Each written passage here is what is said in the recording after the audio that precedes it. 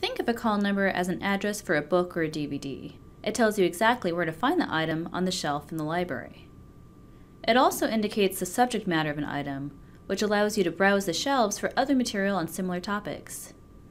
The call number is normally found on the spine of a book, DVD, or video. Call numbers are read line by line, from left to right, and from top to bottom. Call numbers begin with 1, 2, or sometimes 3 letters which indicate the item's broad subject area. These letters are read alphabetically. For example, K would come before KE on the shelf, and KE would come before KF. The second line on the call number is numerical and further defines the subject of an item. It should be read as a simple number. PR 525 will come before PR 5258 on the shelf because 525 is a smaller number.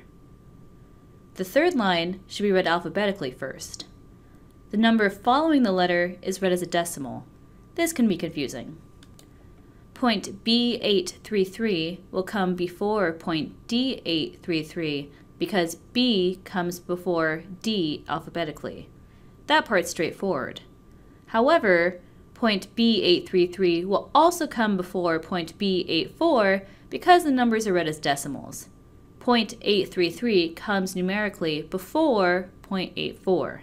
If there's a fourth line with a letter and a number, read it in the same way you would read the third line. In this example, J comes before M. Some call numbers include the date of publication as the last line. If the rest of the call number is identical, the earlier date would come first on the shelf.